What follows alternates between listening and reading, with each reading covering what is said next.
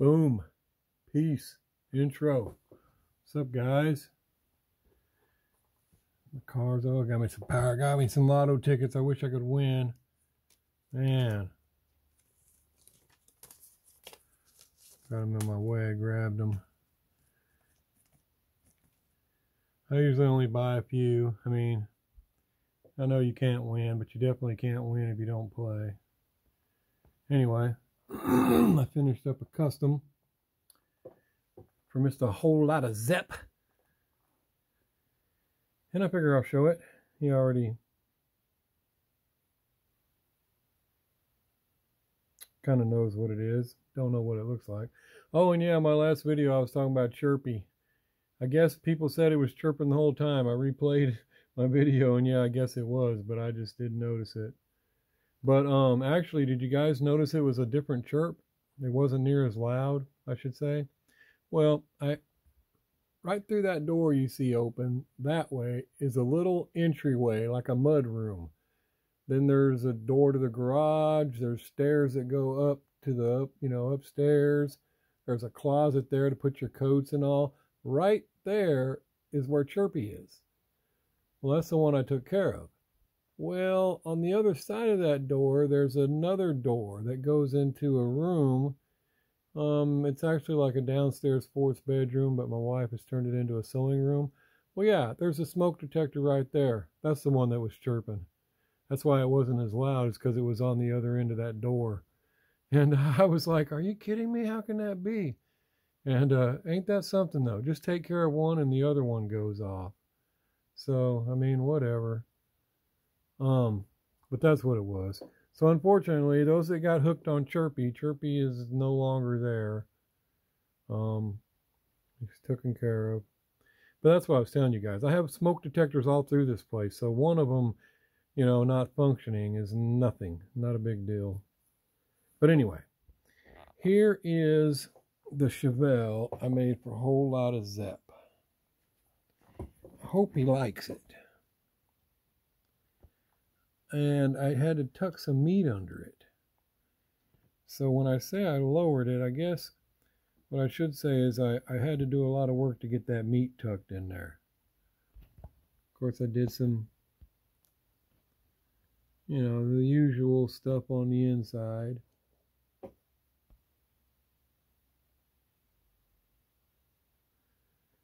Put a tack on the dash. And see if we can see some meat under there. Kinda.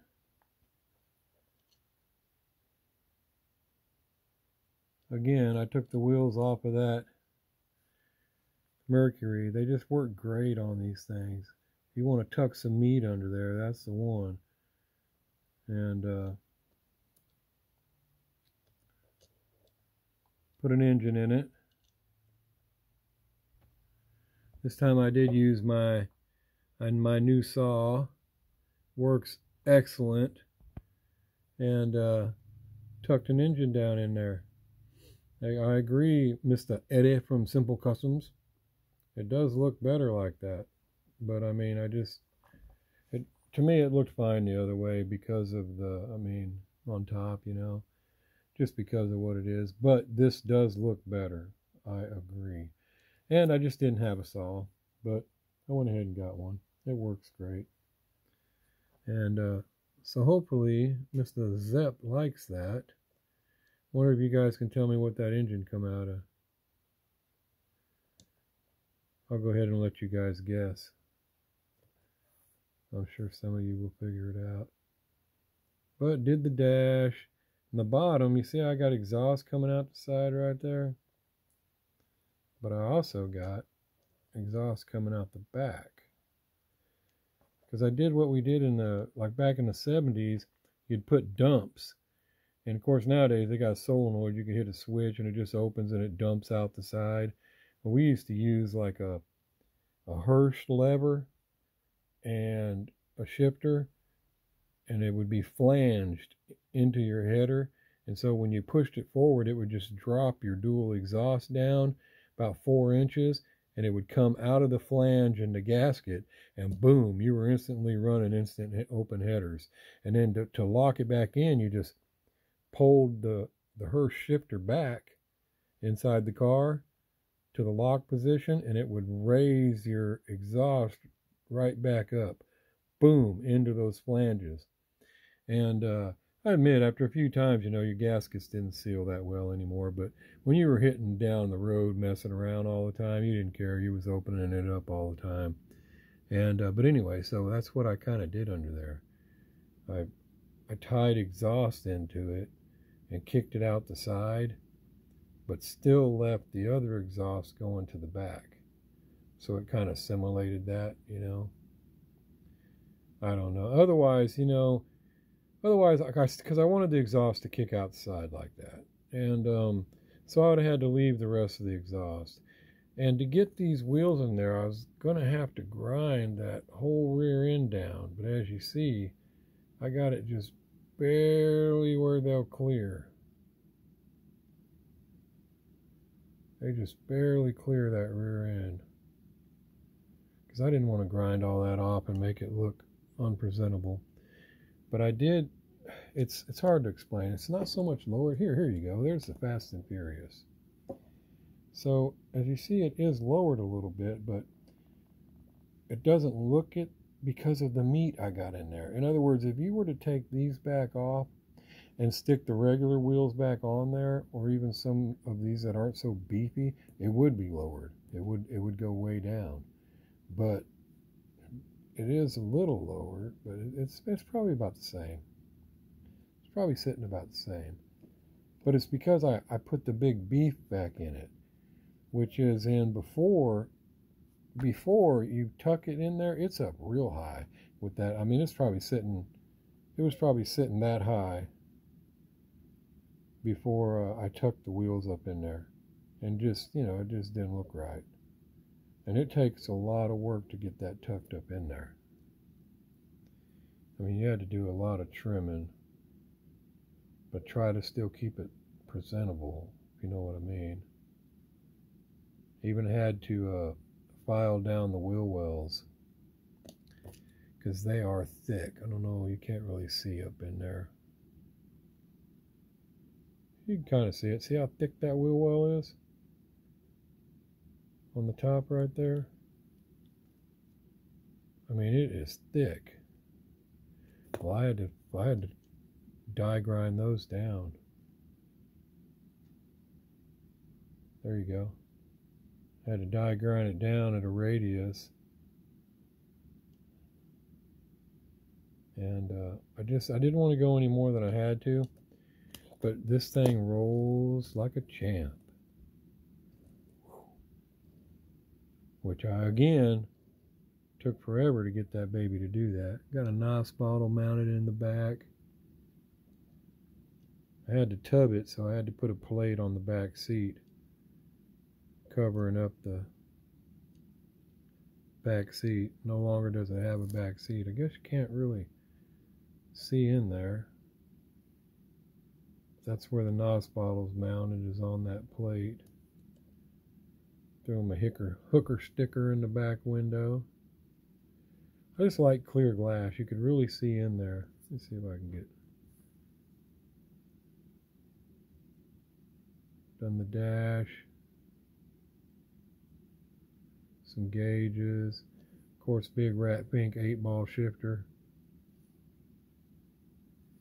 Now, he wanted certain decals on there, and I don't have them, and I couldn't get them. He wanted Demon Eater, which is a good name, good sound. Demon Eater would be cool, but I don't have anywhere to get them. I don't make my own decals. He thought I did, but I think these look killer on there. I mean, that looks great to me. Hopefully he likes it. He did say I could do some rat pink to it, but I think if I could have got a nice little Demon Eater, put it right across the back here, that would have looked cool. There we go, maybe through the window. There you go. You can see through the window I got the NOS bottle hooked to the back plate. There you go. There's the plate I had to stick down in there. Cover up the back seats. Has Pennzoil sticker on it and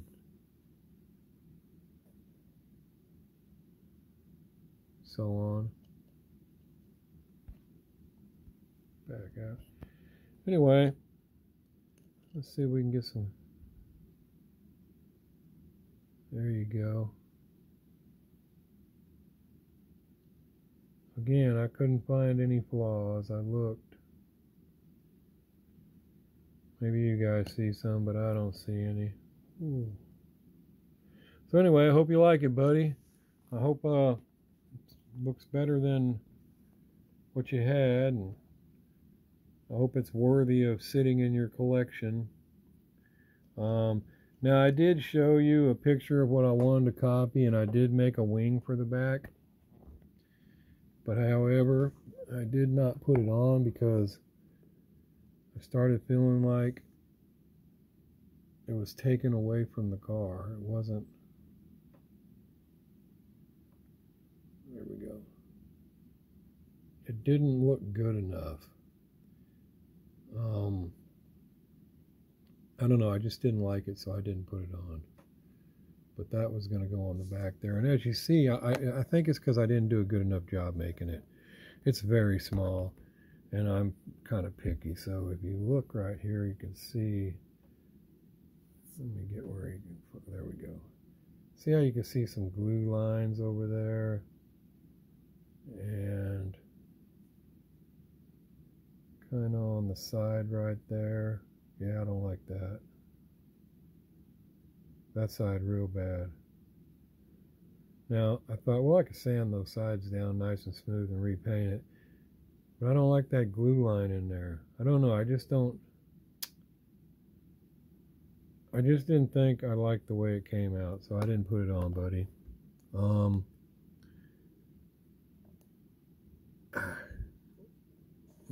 Maybe I'll throw it in the box with you, and if you want to put it on, you can, but I just think it takes away from the car. Let me try to hold it up there again. Right there.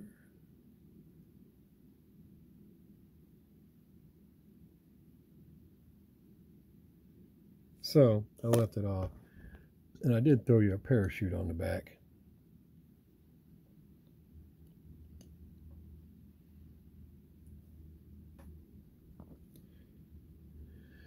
So, there we go, guys. Hope you like it. Hope it's cool and all.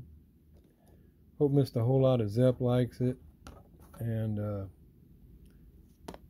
a few reasons why.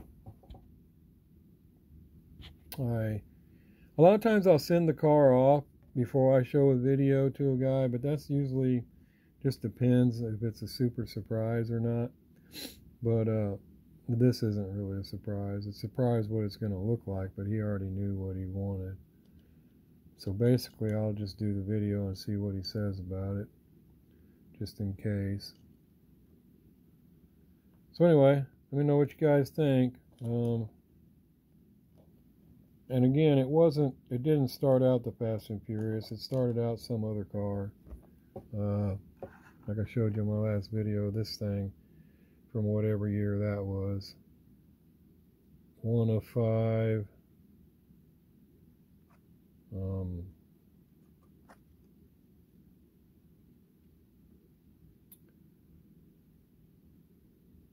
I guess it'll say on there somewhere. 06, so I guess that's 07. But it was black with red interior. I changed it to a tan interior because tan interior is what I always do. I don't know why I'm hooked on it. But I did give him some black bucket seats. And he wanted a midnight blue. And that's another thing let me mention. This is the darkest blue I had, and I can't, let me see if I turn this light off. Maybe if I turned off more light. It almost looks black. If you don't have it under some direct light and you set it off to the side, it almost looks black. And like I told him, I didn't have any midnight blue. This is all I really had, and he had a great idea. And I've actually done that on other cars to get me a darker color, or I'll use a white to get me a lighter color underneath it. And he suggested, well, paint it black and then paint the midnight blue over it. So I did. I shot it with some flat black, and then I done this blue lightly over it, and it just kind of faded it into a black. I mean, when you get right up on it with light, you can see all the metal flake in it, and it looks blue. But like I said, when I'll set it on my shelf over there, and then I'll ask my son or somebody, hey, what color is that car? Is it black? It's like, no, go look at it. Walk up on it. It's not black. So that was excellent. That was a good idea, Zepp. Worked out good, I think. I think you might like it. I don't know. But yeah, that was a good idea. Because it's basically that blue. It is. It's that blue. That's the exact blue I used. But when I shot the black underneath it, it went to more of a midnight. Anyway, excellent idea, buddy. I don't know why I didn't even think about it. I've done it on other cars that I use to get it a little darker. I have purples I use, and sometimes I shoot black under it to make it a little darker, and sometimes you can shoot white under it to make it a little brighter. So just didn't even cross my mind to do that. But yeah, anyway, I just thought I'd throw that out there. It was pretty cool. And so anyway, let me know what you think, buddy. I hope it stands. I hope it meets your approval and was what you was expecting. But I got some other ones I'm still working on. I just finished this one first. So y'all take it easy. Again, sorry for rambling. Hope you guys didn't miss Chirpy too much. Y'all take it easy. Peace. Outro.